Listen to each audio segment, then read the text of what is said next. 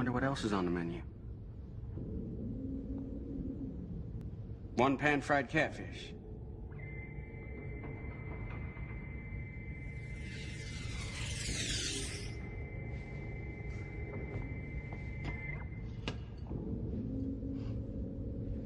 Smells like the real thing. How great would it be if you could make food as simple as that, without destroying rainforests and draining natural resources? Maybe we could, with some sort of dark photosynthesis. Photosynthesis is the very base of the food chain, and it's upscaled to a point where huge farms convert solar energy to biofuels, consumer products, and food and feed.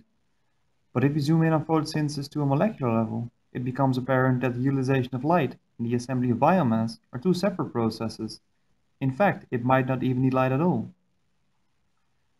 The energy is used to liberate high-energy electrons from water. These electrons go down a cascade of compounds. With each step, some of the energy of the electron is taken and used to pump protons over a membrane. When these protons flow back, ATP is assembled. Ultimately, ATP is what's needed to fix CO2 from air and to build biomass.